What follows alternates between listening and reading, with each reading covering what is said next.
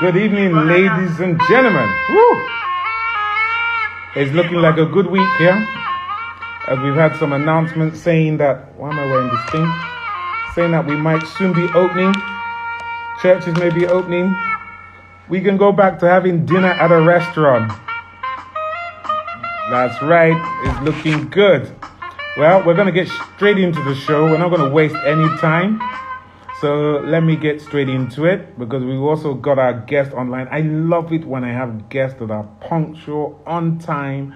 We're not chasing them up. Anyway, Seyi is a true professional. So really, am I surprised that he's on time? But let me get into the introductions. Let's get that out of the way so that we can have a nice, good, long session with one of the funniest men in Nigeria, if not in Africa. Mr. Seyi is my man, or any day, any time. I just love him when he does stuff. Anyway, good evening, ladies and gentlemen. My name's Shola Yubade, a.k.a. Mr. Mahogany. And you're welcome to Mahogany True Talk, which is a weekly interactive show brought to you by Mahogany Productions and Events. Just in case you don't know, Mahogany Productions and Events handles production and event management for clients. The show that we have focuses on everything events, from hosting to music to food to, like we have today, how to host a show. We'll be bringing you the top guns, and this is one of the biggest guns in the industry that we have today. To talk to you and give you an inner scoop of what the industry is really like. It's an interactive show, so please drop your comments. Please ask your questions so that we can bring them in and make sure that you get those things answered that you want answered. So let me now try and bring the one and only. In fact, I don't even have enough words to talk about this man. But let me, the man himself. Hey, I'm excited. The man himself, Mr. Seyi Law. Hey, that is him. Live in flesh, in living color. Look at him.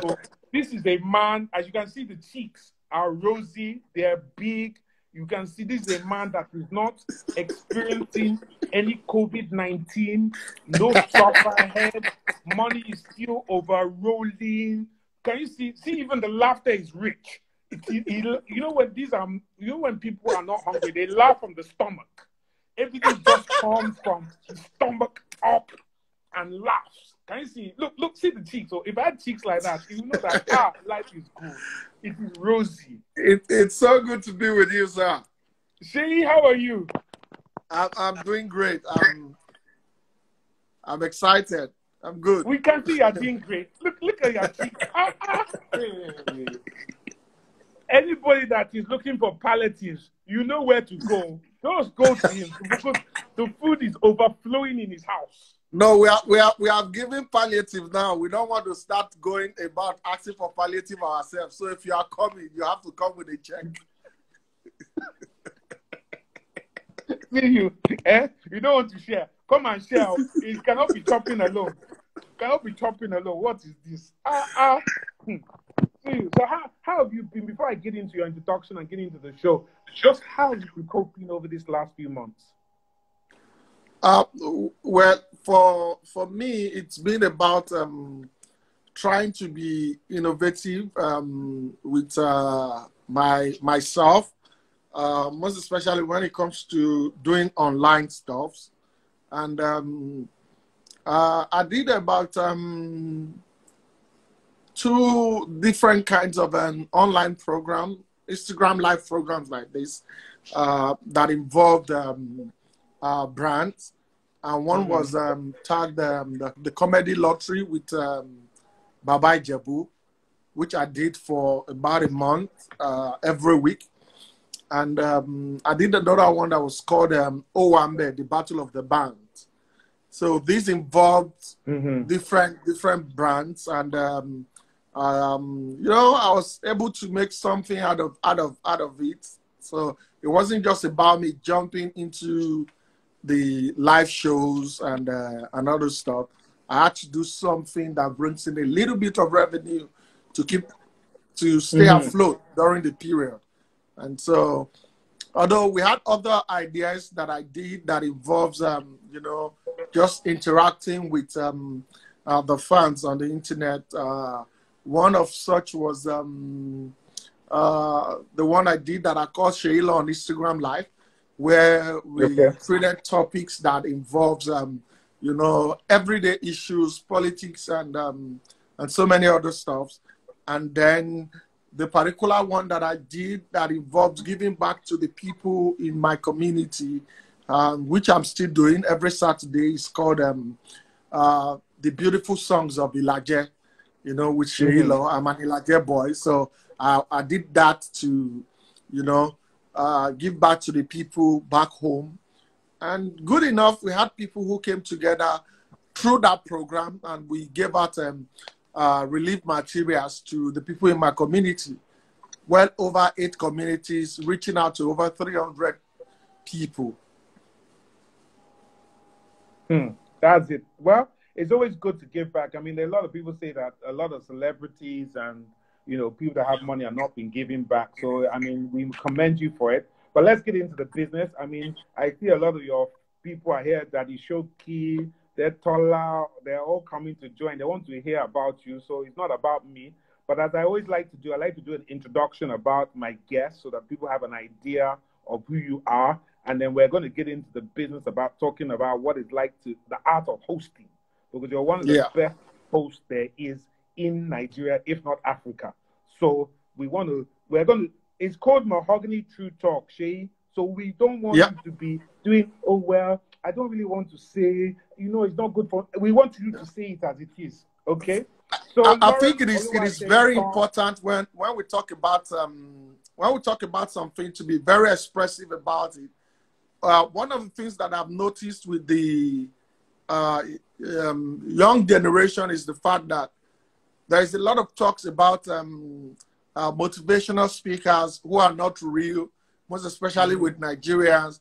And when you ask, how did you get here? It's all about, it is God. You know, so I believe with the Mahogany True Talk, we'll be able to shed light on the path that brought us here and how we're able to overcome some challenges together where we are today. Fantastic. That's what I hear. So let me do your introduction very quickly.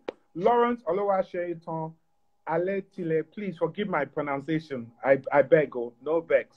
Popularly known as Seyi Law, is a comedian and host that has featured in many comedy shows and events, not just in Nigeria, but beyond the shores of Nigeria. A native of Ondo State. Me, I'm from Ondo Town. Anyway, so we are neighbors. A native of Ondo State, Seyi Law is known for his ability to make you laugh and give the guests at events that he hosts a thrilling experience.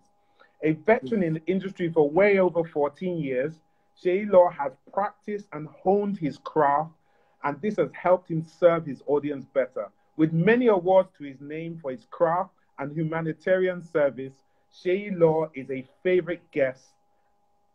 Is a favorite amongst guests at every event. Seyi, you're welcome to Mahogany True Talk. Thank you. Thank you for having me. All right, so let's get straight into it. I don't want to waste time because they only give us an hour on this thing. How did you get started? So tell us how you started. How did you start hosting events? What got you into it?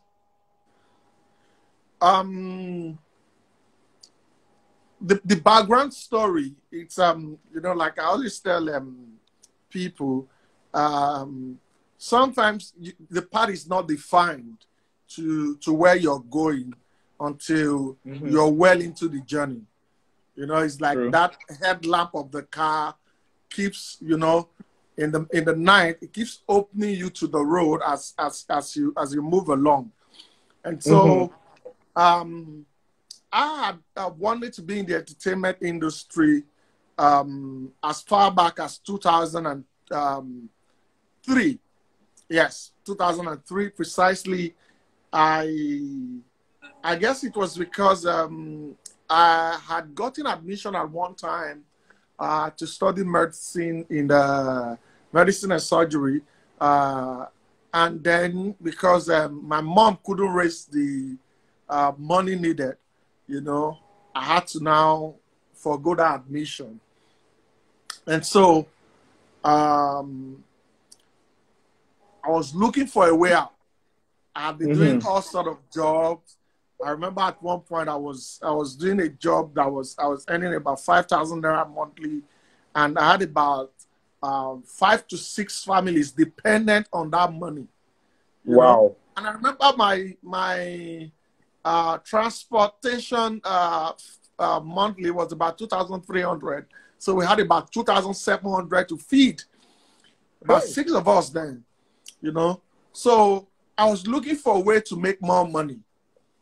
And so I decided to start going to the National Art Theater then to see if I could get a role in the movie industry.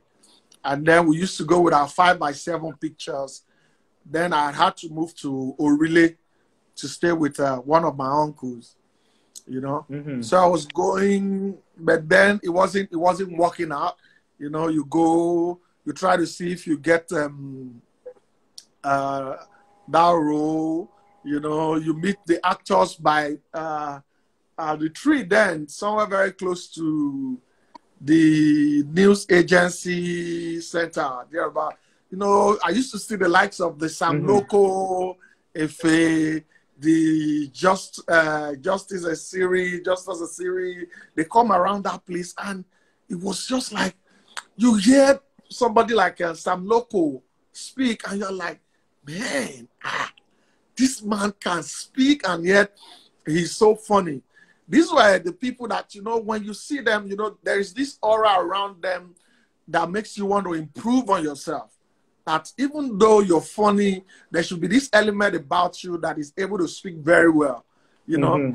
But then I couldn't get a role, and so at one point I was running low on cash, and then I decided to merge up with my brother to start managing his phone call business, which he eventually left for me at the relay bus stop. And so sometimes I will leave the place, go to the National Art Theater to see if I can still get a role. You know, I couldn't get anyone. So one day, I had gone to the bus stop to do business as usual. And then I went home in the night. And then we saw the movie Snow White and the Seven Dwarfs. And so after the movie, I made a joke from the movie. And, you know, my cousin, everybody had a good laugh at home that day. And then my cousin, who was a member of a music group, a gospel music group, said, do you know that this thing that you always do, making us laugh at home, people are making money from it? And that was how he told me. This was in 2005. And he told me, well, they're going for it. They're having a show in 2 weeks at a church somewhere. It's called the Redeemed Christian Church of God, New Life Parish in Ikmori. And he had invited me to come to that, to follow them to that program. And so when they introduced them to come and perform, he asked me to go on stage, make people laugh for some few minutes, and then I will introduce them. And that was it for me. I had never had any understanding of what it means to do comedy professionally. I'd only been a member of the Cultural and Dramatic Club during my my secondary school days. So it was more like just making my fellow student laugh. And so I just did it the way I would. And it was huge. The laughter was loud and people loved it. After that performance, somebody came to me and said, I would like you to come to our church to do this same thing for us in our church. We're having a youth program. And that was how it started. I went to that church, met a Maker Smith, and I started getting calls to be at different churches to do comedy. That was just the story.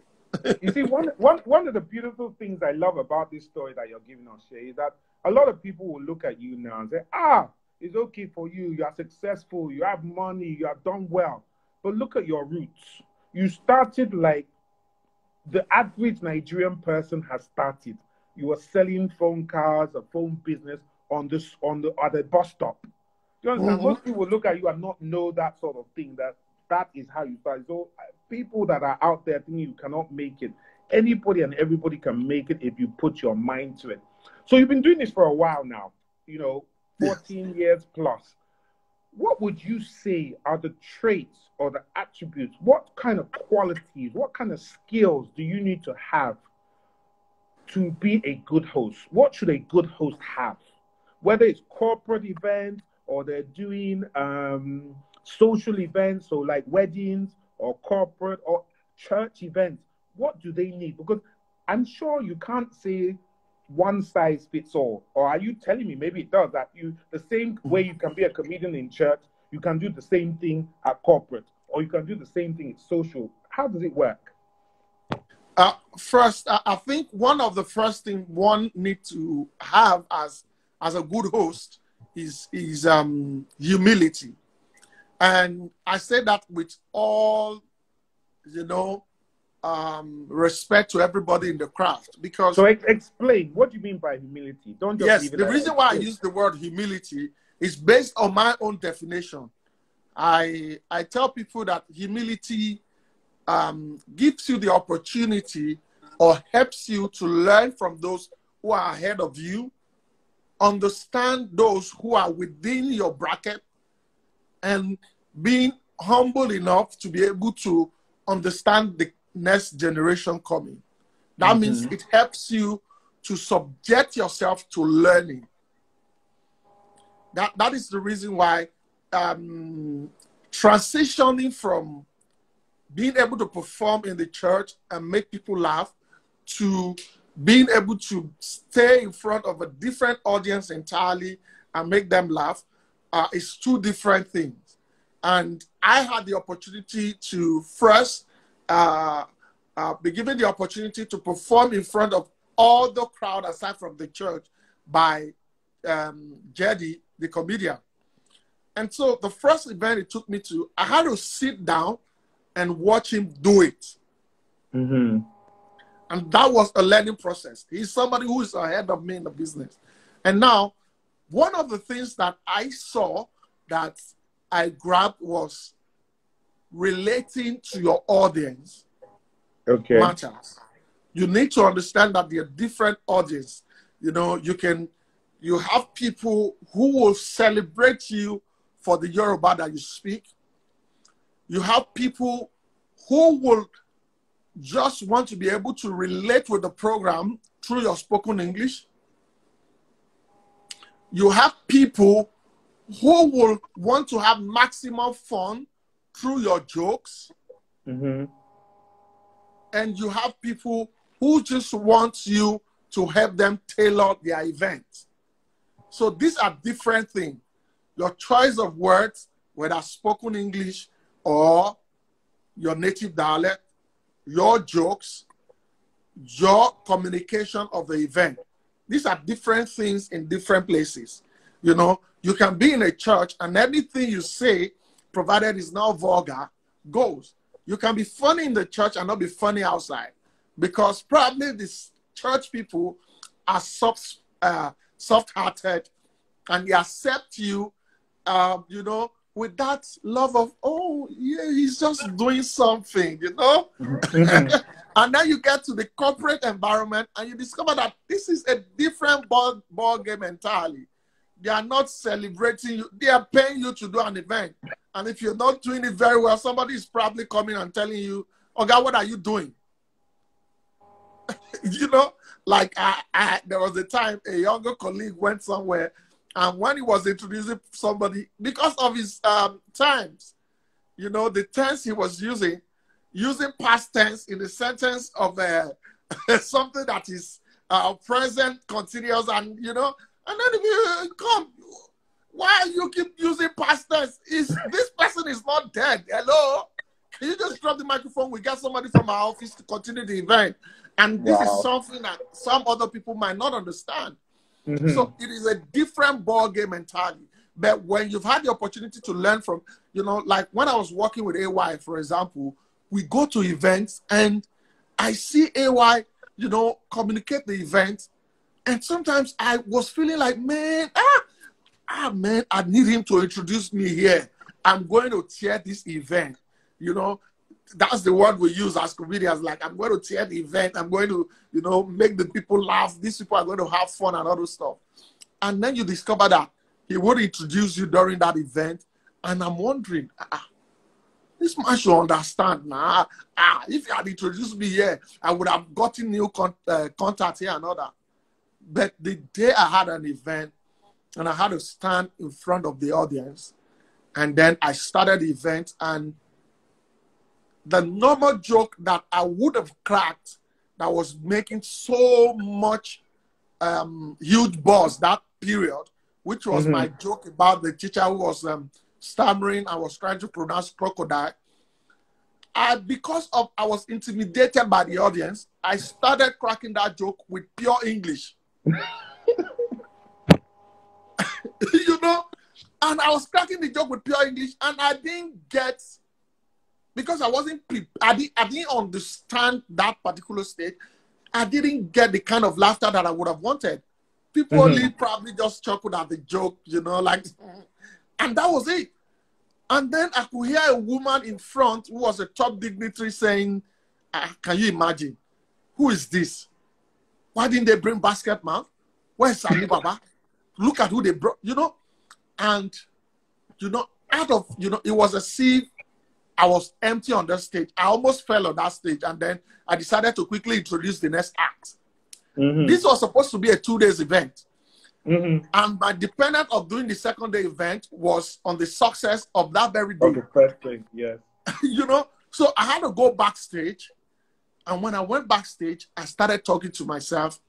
And, you know, I had to pray, you know, like, God, if this is what you want me to do, I need you to take it over. Take over this job for me and all that. And then, you know, a different thought entirely entered into me that, you know, despite the fact that you are the one that has the money in the bank, you are not the one who tells the teller where to sign to give you back your money. The people who had employed the teller are the one who tell the teller what to do to give you back your money. So I said to myself, it means that all I owe these people is laughter and a good event. They shouldn't be the one to determine how I get them to laugh. The most important thing is for me to obey my employers and make them laugh. And so when I came back on stage, I did all the first, you know, introductions with English language so that these people will understand that I can't speak. Yeah. And then I moved into my comfort zone, which is cracking my joke with probably ending with pidgin English. And then the ones that had to do with English, I put it in. And, you know, by the time I had done some 10 minutes and the people were laughing seriously, my confidence has grown. And I wasn't even cracking a joke anymore because now they have warmed themselves to me and I warmed to them. Yeah. And so instead of just cracking joke, because of my first experience, I turned it into a joke. I said, madam, but when I came out the first time, you were not laughing. People were laughing. I said, well, you, this white man, Oga, where are you from? No, don't tell me. Answer me. Where are you from? And the man said, I'm from Lebanon or something. And I said, Lebanese. I'm cracking joke. You're not laughing. Why are you? How dare you know? And and people were really laughing, and that means that the audiences are never the same. That's right. You need to understand that it is a process. Sometimes you need to learn from those who are ahead of you to understand it. And going with the flow of how the industry has gone, being in the industry for years, I've also had the opportunity to have younger colleagues who have stayed with me, and I have seen the way they reason for their own time. And so when I go for some other event that involve probably secondary school student or the university students, it's another world entirely different from the corporate market. And I had to be able to blend the two together. What do they want to hear in the university campus? How do I make them laugh in the university campus? Do I make captains of industry laugh that same way? No. So you need to understand the difference of your audience. The most important thing first is to connect with them. Once they're warm to you and you get that warmth and you build an energy on that warmth, the rest becomes easy. So like now, imagine we've used you a number of times. Mahogany has used you a number of times, particularly for our corporate events. yes, and we believe you're such an expert that we just say, this is the event, and maybe my producers might come and give you a little bit of brief if they say they want this or they want that. But generally, if you're called for an event, whether it's social, corporate, with the younger generation, what's your process? How do you prepare? What do you go through? So from the minute you are booked till when the event happens, what's your process? What do you go through? Because I think people want to understand, because some people believe that, oh, you just do, Seyi Law, he can just show up and start talking. From my understanding of professionals and people in the comedy industry, it's not that easy. So what's your process? I think the first process is to know the people who are engaging you for the event. What are they into? What are they doing? What is the event all about? Is it a sales event? You don't want to come and do a sales event and start cracking burial jokes. You don't want to come to a sales event and start cracking jokes about people who lost money because they couldn't do their sales properly. You know, there is a way you want to understand the people you're working for. First of all, you know the company's profile. What are they into? What is the event they're having? Oh, it's their AGM. It's their end of year party. Now, then you want to know who are the people they are inviting. Is it their sales their distributors and other stuff? And then you want to understand the demography of their distributors. Is it the educated people, or the semi-educated people, or the people that will flow with English as much as possible? Or these people, you have to look at, you have to just understand the demography of the invitees. So that is another one. And then one of the things that I always do, which I know that you probably notice, is that I come early. Yes. And now when I come early and I see people coming into the event, I start looking at the people to study their mannerism. So when I've understood about 50% of the audience, see the way, oh, okay, this one is very jovial. Oh, this one is the calm kind of person. This one is this. Now, I look for the jovial people. I look for where they are seated. First, I want to grab their attention, and I want to spread the love to others. You know, which is very, very key. Because one, you cannot have 100% laughter. True.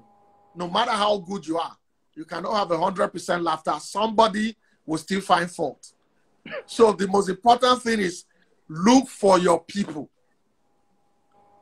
And then have a good communication with those people. When you have that sweet communication with those people, when the other unsatisfied people are trying to talk, the ones that you build this relationship with are the ones that will say, Becky, what else do you want him to do now? You know, they become like like a supporters club for you.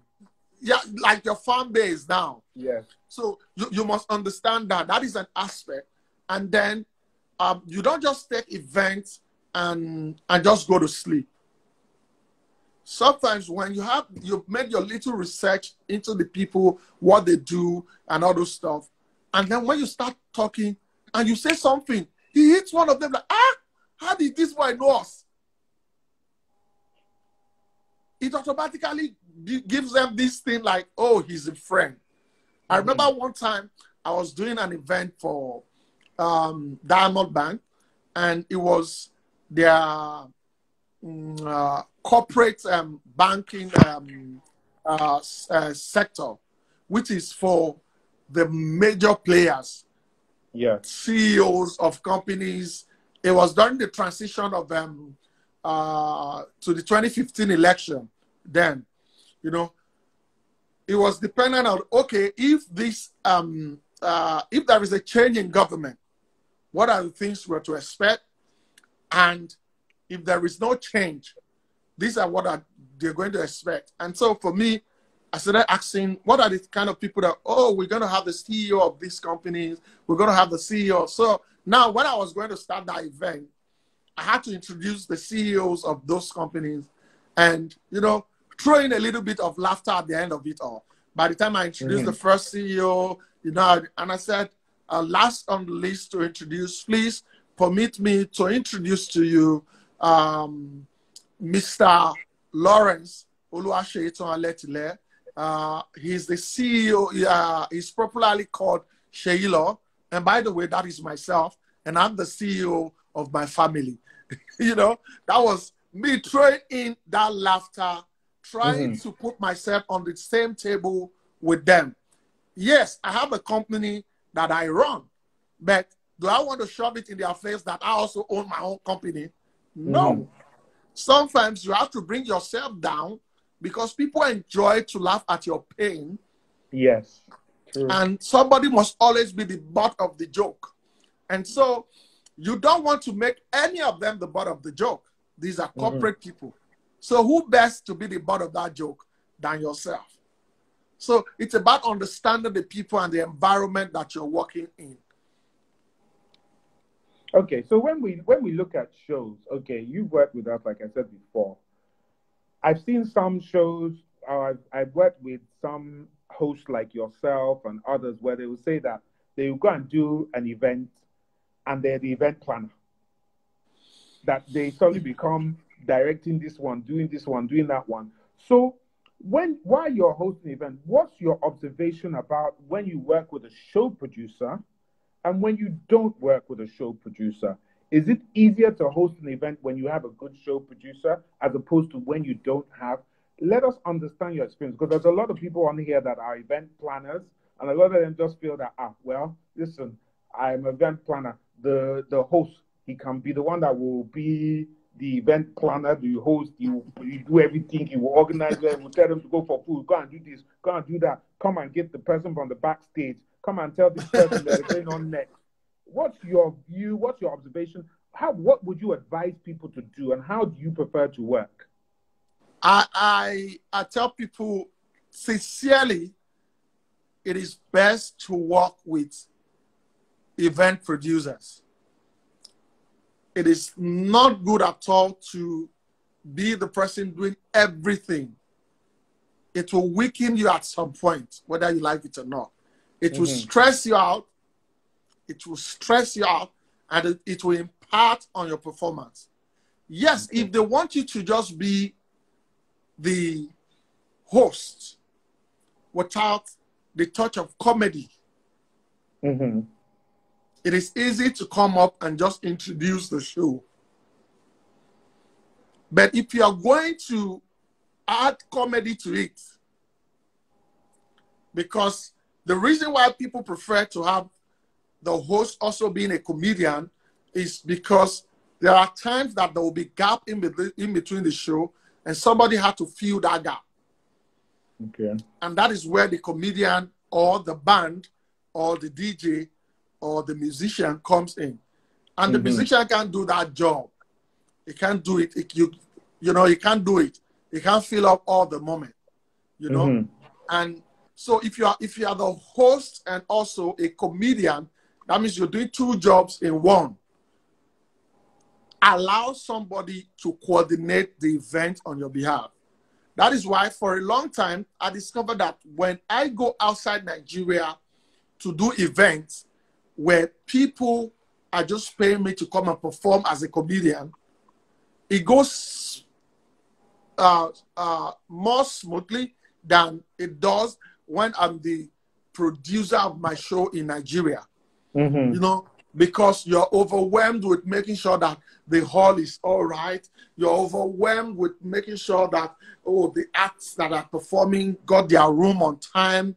You're running from your room, and then by the time you get on stage, and some people will say, oh, he's the owner of the show, but he didn't live up to expectation. You know, this is something that has affected a lot of comedians, most especially when you're doing their own live shows. So when you have comedians like that, say, why don't they use people like us? Is it that you guys don't want to spend the money? Is it that you don't understand our role?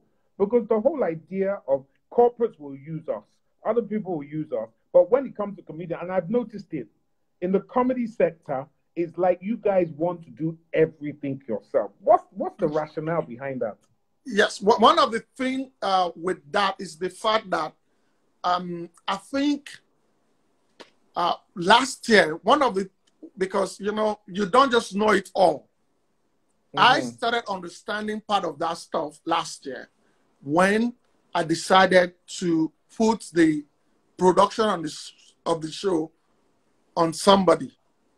And all I needed to do was to bring up the finances and all the stuff. And then in the process of doing that, I now discovered that one of the ways that we can do is to get with event planners who have a relationship with top brands that can come into our events. One of the things that you see comedians want to do all the things by themselves is because of money, the finance. If you don't have sponsors and you don't have the necessary money on time, it becomes difficult to say, okay, I want to involve somebody where we get to share profit and all those stuff. So the problem, you are thinking, what if I run at a loss and I'm already committed to paying these people? How do I go about it? For some years when I was doing my event, I was running I did about 3 major events that ended with serious losses. You know, some up to the tune of 4.5 million, some up to 6 million at the end of the day. And I discovered that I pay all the other vendors and I'm the one who is at the losing end. The losing end, you understand? And then because of that, you know, when I eventually got sponsors for about the last 2 shows, you know, I decided, man, I have to do this by myself so that I can recoup as much money as possible. But when I did, you know, I got the sponsor and I did the first one and I discovered that, man, I didn't give my best. I didn't give my best. So the following year, I got not a major sponsor, you know, but then I decided, no, let me allow somebody to manage the process. And when the person managed the process, I came up and it was fresh. It was refreshing to me myself as a comedian. And I discovered that this was something that Bobby, one of the very few comedians who allow people to package his event, Flight Time handles his event, enjoys. You know, he has that ample time to relax and just work on coming to deliver the material. You know, but some of us, because we don't have, you know, the finances to go through with that process, and then we're thinking about the major profit we want to hit. Sometimes we hit it and we miss, and then we'll go back to saying, okay, I will try it again. So when I did that last year, the plan for this year was for me to go around and talk to the major players in the event companies and tell them, see, if you can come, if you can help us get sponsors, you know, to come on to our show, we're going to allow you package the show, and then we can talk about the profit sharing and all those stuff. So I think it is time for somebody like me, having gone through that process, I can now educate the younger ones that are coming that, man, you have to take the load of yourself and get an event company to take over for you. And one of the things is that I discovered that brands are more into musical concert than they do for comedy. How to change that narrative is another thing that we help the comedy industry, because we do more shows than the people in the music business. Okay. And I think why ask the question? Discussing with you will help us in that direction, sir. We're getting there. We're definitely getting there. So why ask, what challenges have you faced in the industry? You know, be real. What are the challenges? Because there's a lot of young people here, and I've seen a lot of the young comedians that are here as well. I think they want to know what it's really like. well, one of the major challenges that you get as an entertainer coming into the business is recognition. Recognition is a major challenge, most especially comedy. You want people to be able to identify you and put a face to your jokes. Mm-hmm. You know, I see a lot of my jokes, some of my old materials flying around within the sector of the younger comedians. Everybody cracking an old Seyi Law joke. And then people think that, oh, Seyi Law, where is Seyi Law? And then I'm in my mind thinking that this person that you people are clapping for, are shouting for, he just cracked all these are my old materials. These are my jokes that they heard from me, you know. I had been at an event where I sat down and somebody came, a young comedian came, and he was cracking jokes. People were laughing. And then I called him after the show. I said, where did you get that material? He was like, bros, it's my joke. Hey. And I laughed. I said, do you know the year that I cracked this joke? I cracked this joke in 2005. Because you just came across it, another person cracked it, you also heard it, you just think because you are cracking it and you're adding one or two things, it has become your joke. I said, my brother, you need to go and work. Yeah. If people like us did that, we probably wouldn't have gotten a face in the industry today. We would have destroyed the industry before you people could even get into the industry. Mm-hmm. You know, we try to work on our own materials, and that is why you have an industry to come into. You know, you see everybody doing skits today, and I can tell you, if I decided to trademark one of my content that is in almost 90% of the skits that is done in Nigeria today, I can sit at home and everything that is posted on YouTube, I'll be getting a third of the revenue from all their views. Mm-hmm. If you are very familiar with Nigerian skits, you hear where this scream that they always put when something happens, yeah, yeah, yeah, yeah. That is actually my voice. Really? Listen to 90% of the skit they do in Nigeria today. You hear that voice in that skit. Yeah, yeah. That is my voice. If I decide to, you know, trademark that and decide to pursue it with YouTube and all that platform, they will pay you. They will pay you. Seriously. But if I had done that, the younger generation would not grow because they are stepping into a field that they don't know. A lot of them don't even have that knowledge. A lot of them don't even know that that scream, that shout is Seyi Law. And some of them who are doing the skit will walk past me. They can't even greet.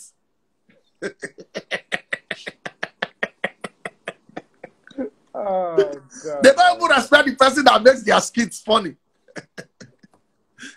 Because sometimes you need just that shout to make that skit funny. Yeah. But what I'm just trying to say is that, you know,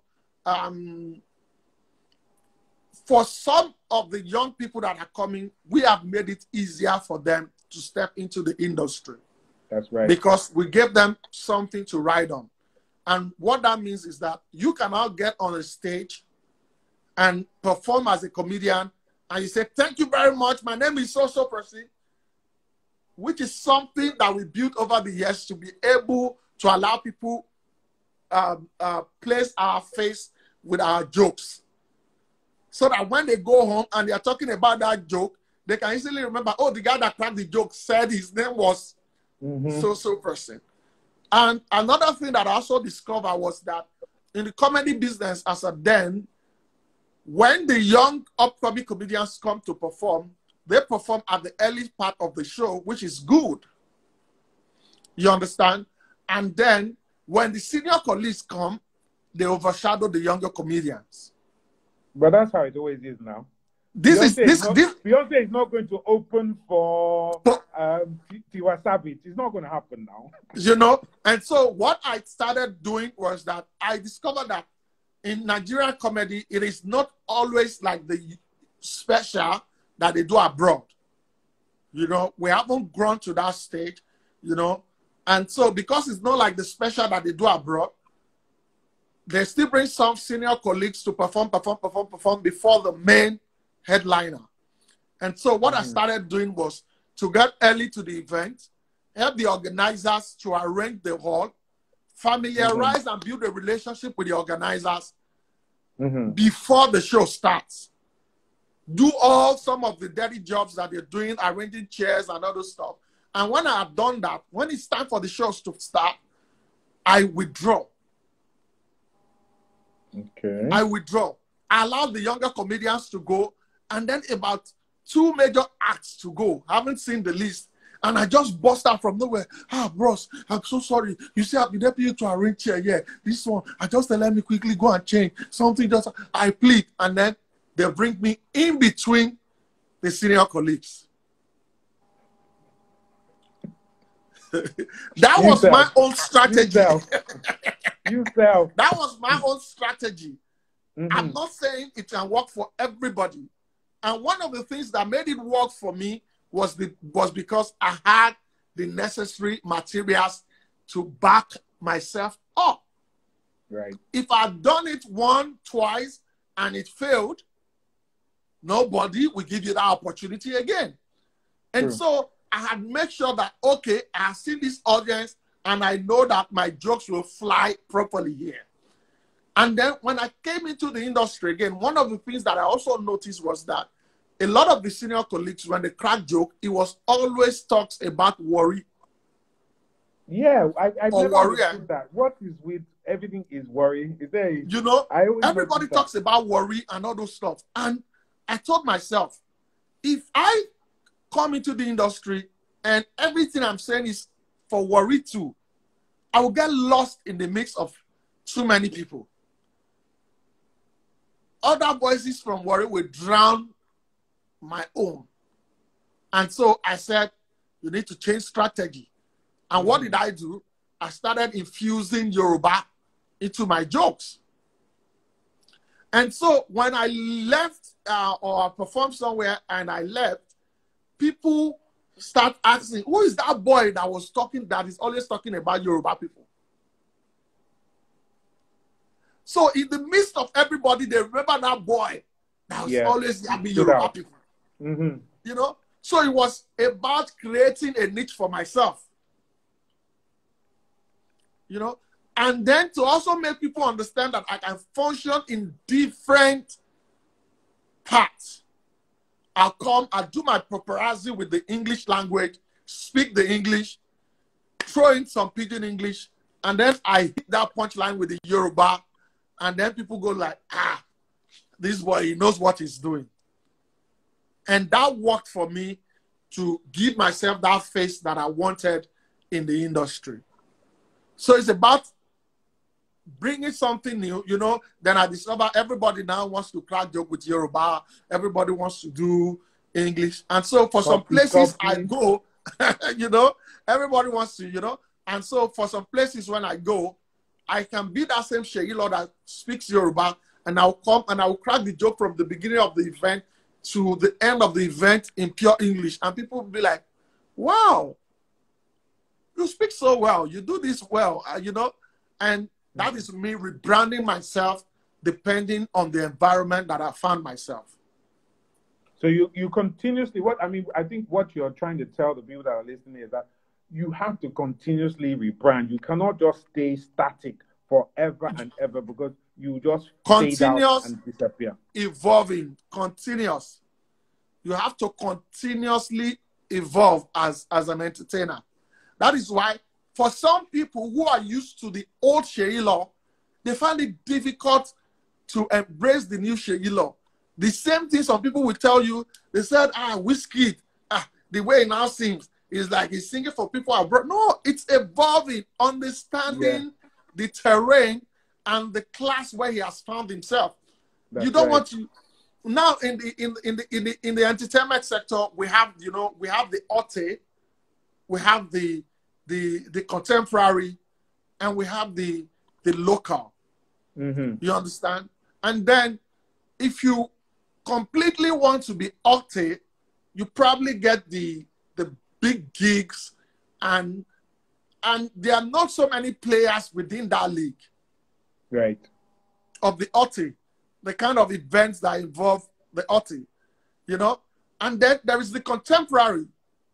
If you're a contemporary comedian and you are able to evolve, you can function in the OTI, you can function in the local, and you can also be a king and dominate the contemporary, you know, which is one of the things that I'm building for myself.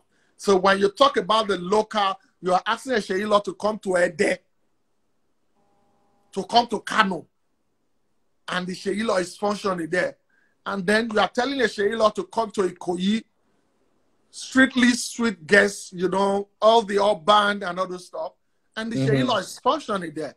And then you tell Seyi to be in the midst of the Lagos Island, the Lekki, the, you know, and then he can also function there. These are, you know, it's about keeping balance and knowing where you want to stand. Some people will tell you that they're strictly OTI. You know, somebody like Bobby is probably strictly OTI, you know, and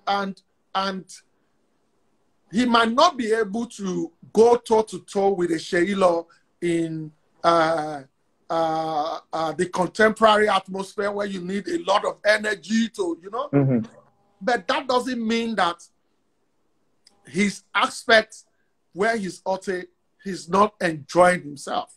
It is about setting a standard for yourself and knowing how you want to function. I probably want to function in every league. You understand? But that doesn't mean that I will sell myself cheap to be in the local league. But it just means that when you give me the right amount to come and help you, you know, chair up the local league, I can be there to help you lift up the league. Like a JJ can function in the Premier League, but at the same time, if you take him to Saudi Arabia, he will also wow the audience. That's right. That's right. So, Seyi, we don't have much time left. I mean, it's been an amazing show. What I always like to do when it gets very close to the end is that I like to now give you that open floor where you can just say some things. There's a lot of comedians here, by the way. A lot of your colleagues have joined on here. There's also I've seen Adele at so many of them. Yeah, there's also a lot of people that are event planners, event organizers here. So what would be your advice? What would you like to say to them? What tips would you like to give them? How would you just like to end? You know, just say whatever is on your mind. Like some of the young colleagues who are here would know that I'm never tired of advising them at every opportunity that I have. You know, probably one of my testimonies, one of my big testimonies in the industry is MC Ajele. And, you know, he knows how I function. One of my key principle is integrity. It goes a long way. It goes a long way when you're honest. It goes a very long way. Because one of the things that I told myself is that somebody contracts you for an event that is to come in another 2 months or 3 months. That is indirectly saying that you will be alive in another 2 months to be a part of his or her event. And that is huge. That in itself is praying for you. And so if somebody entrusts money to you for such a long time, the best and the only thing you owe the person is to give the person the best of you and be honest enough to see that you do that event without sending another person to cover it for you just anyhow. You know, like some people would take 4 to 5 events and then they start sending different people. I can't remember double booking myself for events. I can't remember. I work on the principle of integrity. And then for the young people, I tell them that the you in you is the real you. If they discover the you that is in you and you refine it, you make a unique you. And what I'm trying to say is that when you look deep inside yourself, you know that you want to be a comedian. You have to take and go through the pain of redefining the process of becoming a good comedian, and then become a better you at all time. And that is because I don't want you to start behaving or performing like another person, because when you do something like another person, you become a second person to that person. They say he performs like Two-Face. He cracks jokes like I go die. He does this like Seyi. You become a second person and you can get lost in the midst of that. You have not made a uniqueness out of yourself. So I tell the younger person, you can leverage on other people's creativity, but don't dwell on it. Build your way to your own originality. Emeka Smith is actually here. Let me say a big shout out to him. One of the people that I met in the industry for the first time, and he accepted me without so much question, you know. And Emeka Smith and myself were able to also give platform to a lot of younger comedians. I can't name a lot of the successful comedians after our generation that are in the industry that never lived with both of us. I can't. Wow. You know, I'm not trying to bring down anybody's growth or where they are today, because for you to even grow, no matter how much you are with somebody, you must have done something right to get yourself there. You know, it's always a learning process. The likes of Funny Bone, Acapella, Prince Will, Ajele, Waymouth, name them. The Pencil, they had all at one point lived with Emeka Smith and myself. And, you know, that is us in our own little way, reaching out to the next generation and building a pathway for other people to be in the industry. That is fantastic. By the way, Angel Gabriel from South Africa says hi. Oh, wow. Yes, they said hi to you. Seyi, this has been amazing. Listen, we could have gone on for another hour, 2 hours without any problem. I know from the comments I'm seeing a lot of people, there's a lot of respect for you. You are very highly admired within the industry, your colleagues, people that are just event planners and people that work with the industry. I want to thank you for coming on. I know you're a busy man. You said it as it is. A lot of people have learned a lot from you today, and I'm sure they will go away. I'm sure they'll be hitting you up with DMs. Everybody, please send your love with love hearts, thumbs up, smiles, waves, to please say thank you to Seyi. We really appreciate him.